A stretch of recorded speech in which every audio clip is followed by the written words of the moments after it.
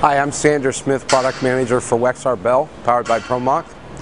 Today we're going to look at the 505 G4 forming station in concert with our centering hold-down conveyor, then into our BEL252.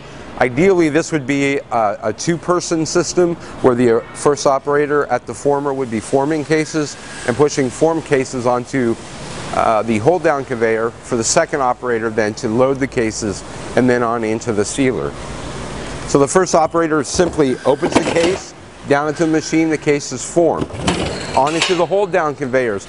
The hold-down conveyors keep the case down flat so it eliminates the bouncing of the case that would happen from the memory of the flaps. So at this stage, the second operator would be able to load the cases,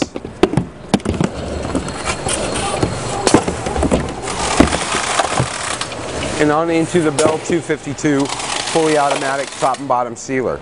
Again, the BEL252 makes use of our snap folder technology, so it's very safe to have operators working at the rear of the machine.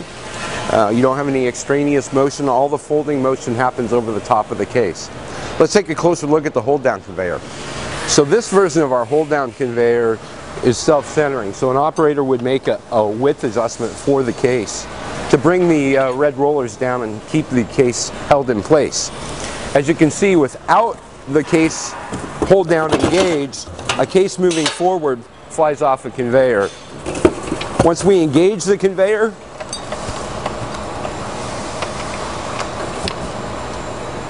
the case is held down and can be loaded empty and unsealed.